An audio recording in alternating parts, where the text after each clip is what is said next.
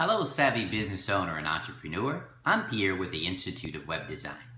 In today's training series, we'll learn about organic SEO. We'll learn how you can use the SEO elements within your Wix website to get the best possible placement within Google and the other search partners. Organic SEO can be a key element within your overall marketing success, so you want to make sure that it's done right. So sit back, relax, and enjoy the video.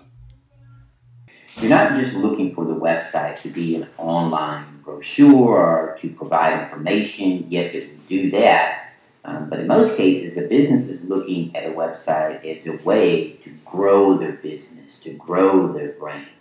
In other words, when people are taking advantage of a search engine like Google, for example, the biggest by far, which people do every day from their computers, from their smartphones, from their tablets, when they're in need for something, when they're searching for something, when they're researching something. So in this case, when that individual goes to Google because they're looking for a golf cart, for a club cart, they're looking for that particular type of product, they're going to go to Google and search for that. So we want to make sure that the website has the appropriate SEO elements in place to give it the best possible placement in Google for someone that's searching for that product. You want the website to be in front of that individual when they're actually in need, when they're searching for it. So let's talk about how we can give a website its best possible position utilizing the SEO tools in Wix. And Wix actually makes it pretty easy for you to become an SEO expert.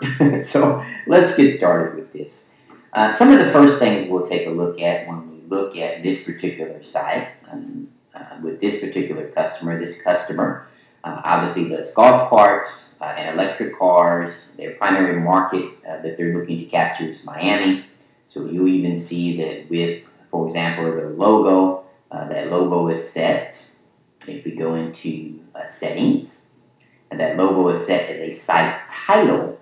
So Google will recognize that as a site title. They'll recognize Miami, their primary market, club car, which is the particular brand or the primary brand that they carry, and you see below that golf carts and electric cars. So Google's going to register that or identify that as what this website is all about. That's the site title.